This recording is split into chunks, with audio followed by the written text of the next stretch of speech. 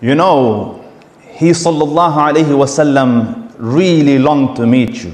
Like Abu Hurairah says that we went with him to the cemetery, and having entered the cemetery and greeted the inhabitants of the graveyards, as is Muslim tradition, he sallallahu alayhi wasallam says, I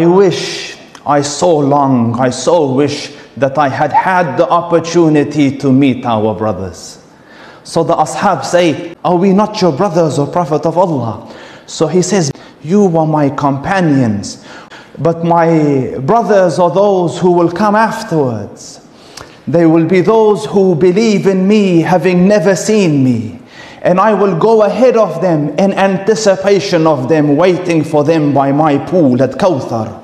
So the ashab say, if you've never met them, how will you know them in the day of judgment?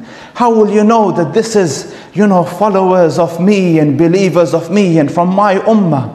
So the Prophet ﷺ say, my ummah will come. My brothers, the ones that believed in me, having never seen me, will come in the day of judgment. And their marks of distinction will be, their limbs will be glowing, their faces radiant from the athar of wudu, and I will recognize them and meet them and wait for them at my hawd. So glad tidings to you, Muslim, you for whom the Prophet is waiting on the other side.